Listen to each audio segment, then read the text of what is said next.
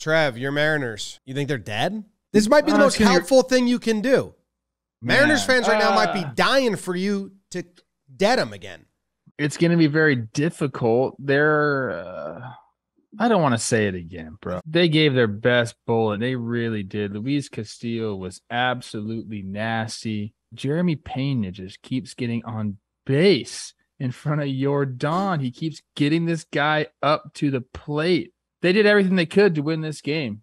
Alvarez is obviously the story. That home run was ridiculous. 3 times in these 2 games, Pena's come up with 2 outs, and all 3 times he has gotten on base to get Yordan Alvarez up, and all 3 times runs have been scored by doing that. Yordan's the whale, but Pena's doing some groundwork for him.